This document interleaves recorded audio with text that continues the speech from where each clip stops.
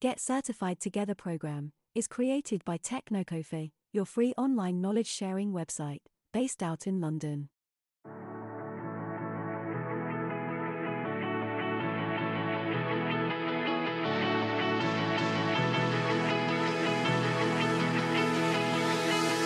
Which I'm getting help me in improving my delivery further, and I'm open for more suggestions with open ears to make me perform better. Alright, without further ado, let us dive into today's topic, which covers last few subtopics of the domain 1, cloud concepts, architecture and design. Also, the way I am speaking, you might have guessed by now that I am reading from a transcript, because like I told you last time that the topic which I am covering today, I don't have much knowledge about that.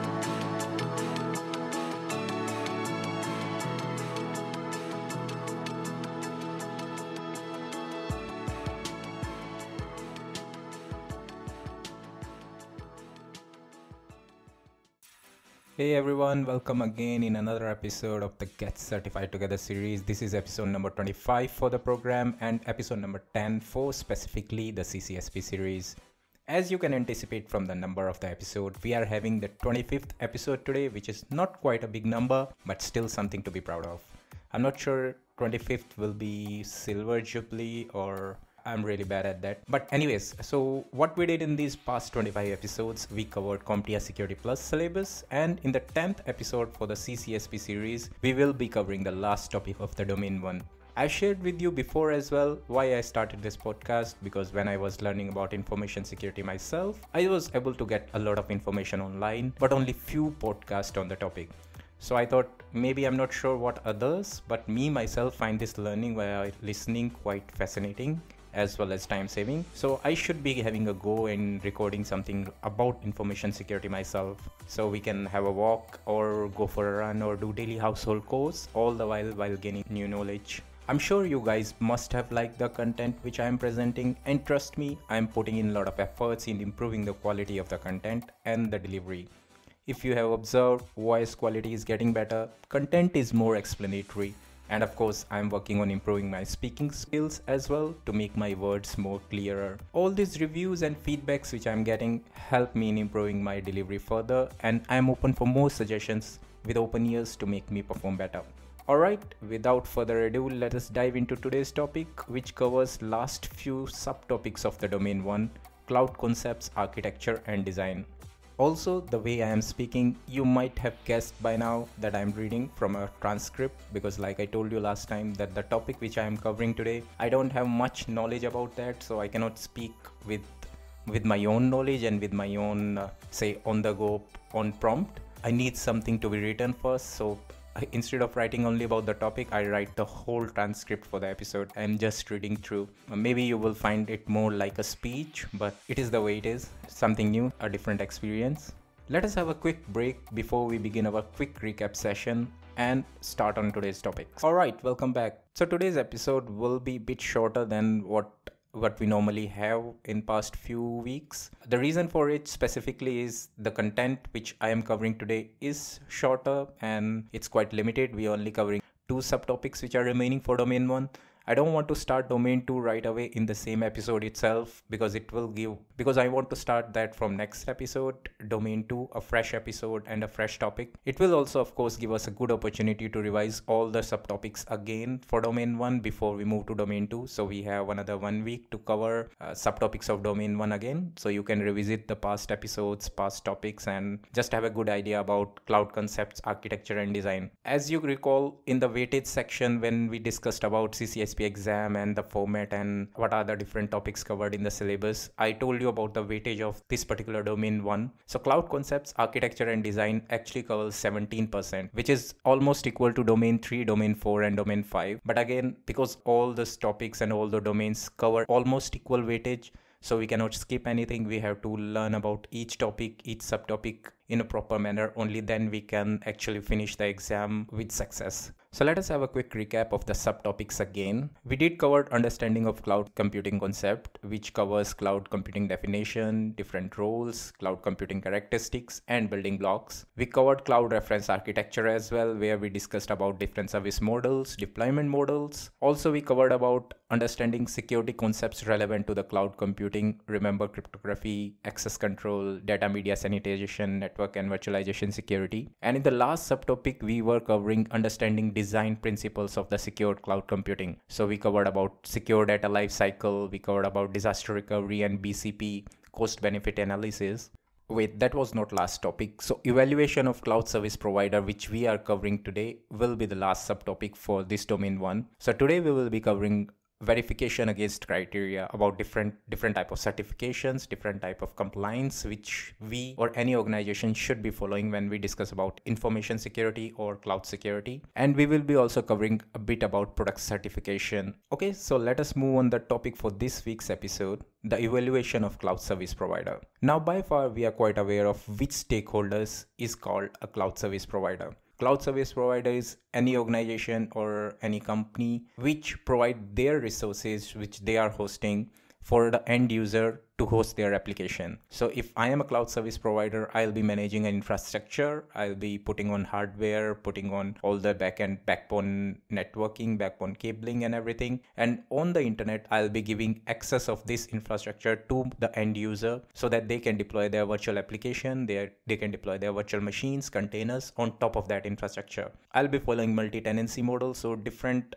users, different customers, they can all share the resources on my infrastructure. For that, I'll be using virtualization. Now, when we talk about term evaluation, it is quite broad and we use it specifically whenever we want to examine anything compared to a set criteria. For example, we get evaluation in our job, we are evaluated in college and so on. Unfortunately, we can only succeed to the next stage or get promoted only if our evaluation is successful. Similarly, of course, whenever any organization is taking a big decision to move from traditional to cloud-based deployment, they first need to ensure that the solution they are choosing is well evaluated against certain set of standards. So they cannot simply go on and put their critical data or put their critical application on top of just random cloud service provider. Any organization, any end cloud user will be looking from the perspective of if they are trusting someone with their application, with their data, whether that particular cloud service provider is worth to be trusted. Does the solution which they are providing is well evaluated against the set standards from different organizations? And from a cloud service provider's point of view, I can only be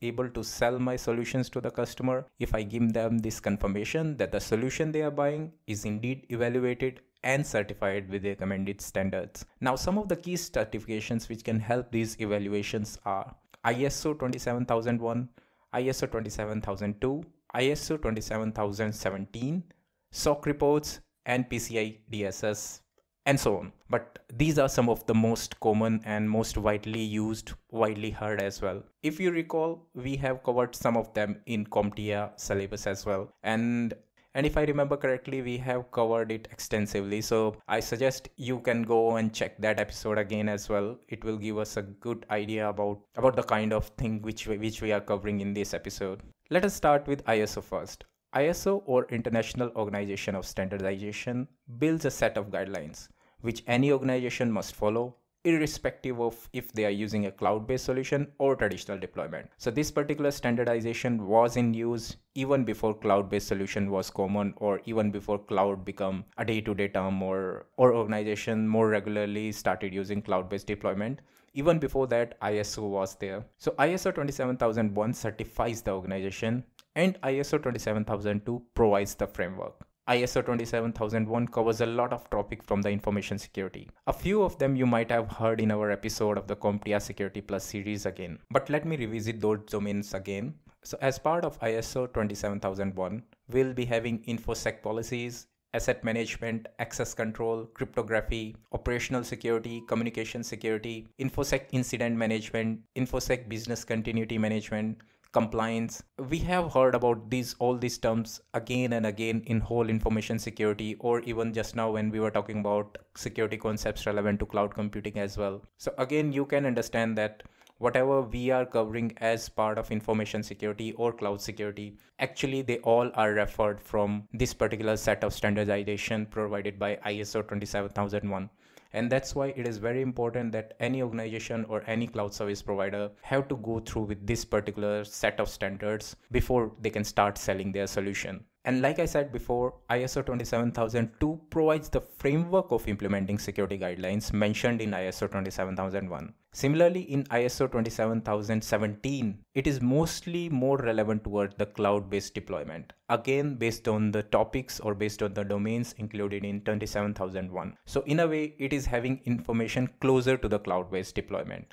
While ISO provide guidelines, SOC reports help in validating whether CSP has taken in consideration the relevant guidelines and incorporated the framework for the standards. Full form of SOC is Service Organization Control, and it provides two types of reports, SOC 1 and SOC 2. SOC 1 itself has three further subcategories. Let us start with SOC 1 as a whole first. So SOC 1 covers relevant financial information about the CSPs, which may be vital for the auditors. SOC 1, like I said, itself is subdivided into two different reports. Type 1, which have mostly auditors' opinion on financial information. Type 2 is having similar information but for a specific period of time. SOC 2 covers more technical aspects of CSPs with information related to security, confidentiality, availability, privacy, etc. all covered in the report. SOC 3 covers the same info as SOC 2 but in more summarized way instead of going into the details. So I recall this again in CompTIA Security Plus, we have covered different type of SOC reports. So SOC 2 is having more detailed information and it's not widely available for anyone to just have a read through it. But SOC 3 is more commonly available. It is open for anyone to read because it don't have the actual technical or confidential information regarding any CSP, but it have more generic information in a summarized way.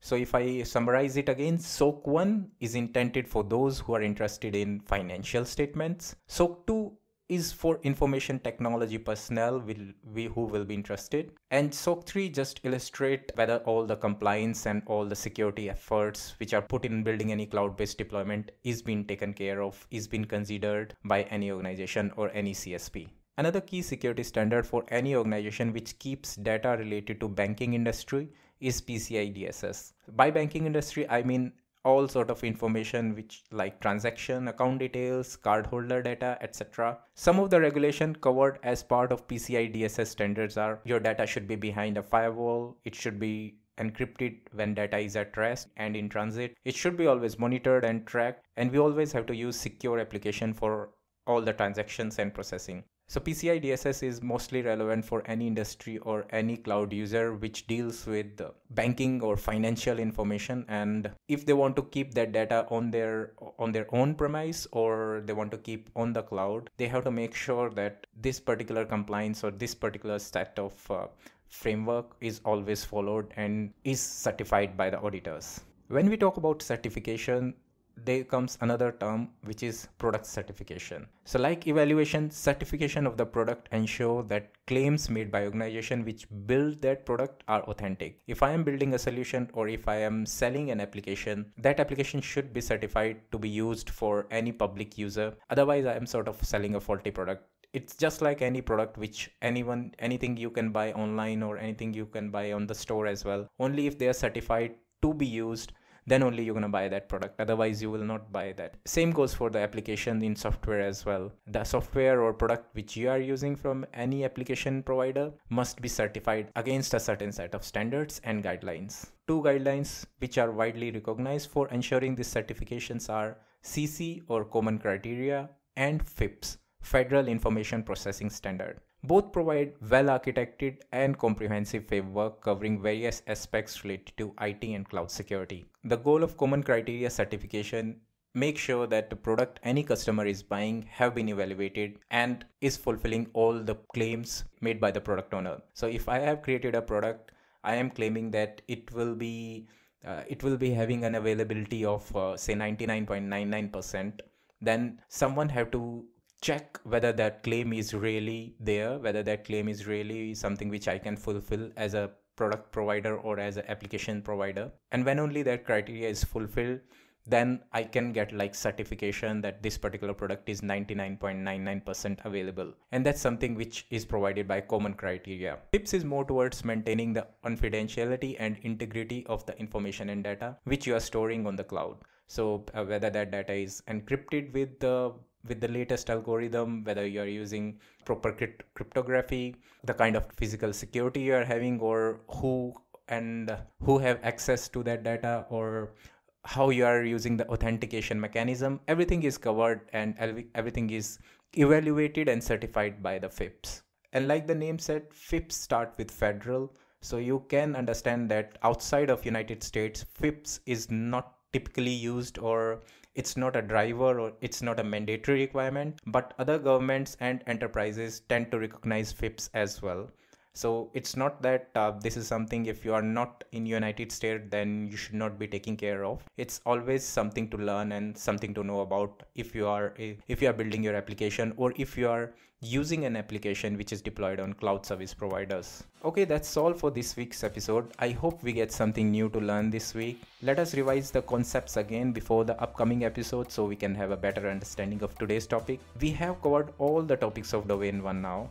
In my next episode, I will restart the CCSP's journey, starting with revising what we did till now and the next domain of the syllabus, cloud data security. I know it was a bit shorter than what we had till now for other topics, but like I said, even the topics which we were supposed to cover today are smaller, they are shorter, there were only 2 subtopics, and I also tried to get more information on different questions which might come from this particular topics, and I cannot find much information on that. So I feel that maybe they are not that commonly asked in the exam, but as part of syllabus we have to cover them. But that's why I was not putting more efforts in covering these topics. So if you want to learn more about it, of course you can check online on FIPS, CC, and different type of reports, SOC reports, ISO standards. But moving on, from next week onwards, we will be understanding more towards how we can secure data and how cloud data security really works in a cloud-based deployment model. Alright, goodbye and good luck. Thank you for listening to Get Certified Together. If you loved our content, then please like and subscribe from your favorite podcast platform so you don't miss the notification for our next episodes and announcements.